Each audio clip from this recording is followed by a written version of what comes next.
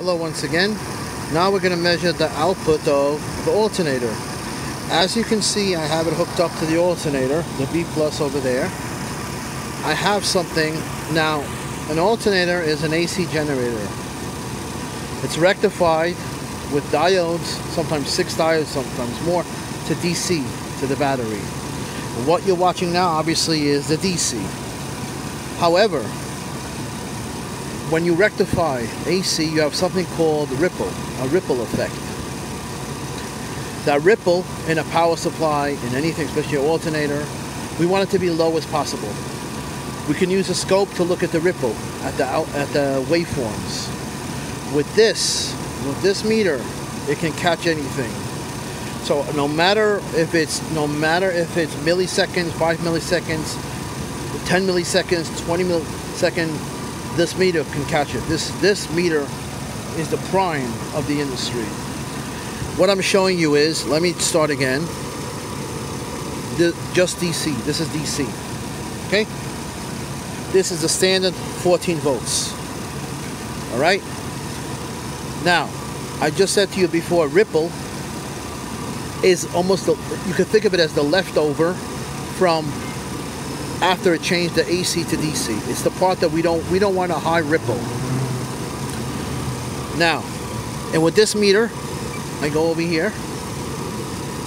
As you can see over here, I have AC and DC, DC and AC. Let's go DC and AC.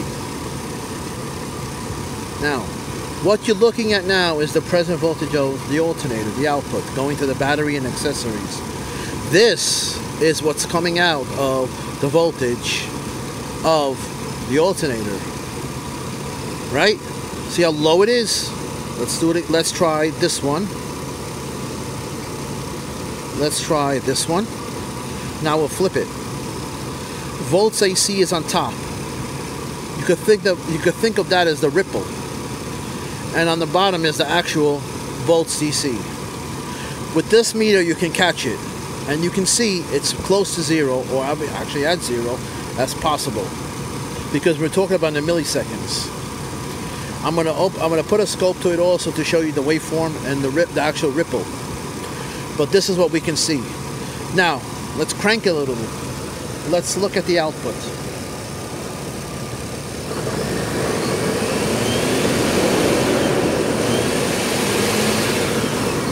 See that? Did you see the volts AC? Nothing. When I cranked it,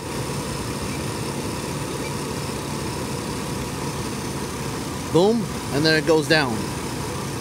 Then it goes down to zero. AC, very little. Obviously the best test is on a scope. But I don't expect everybody to have a scope, and this is why I first showed you on the meter what's going on.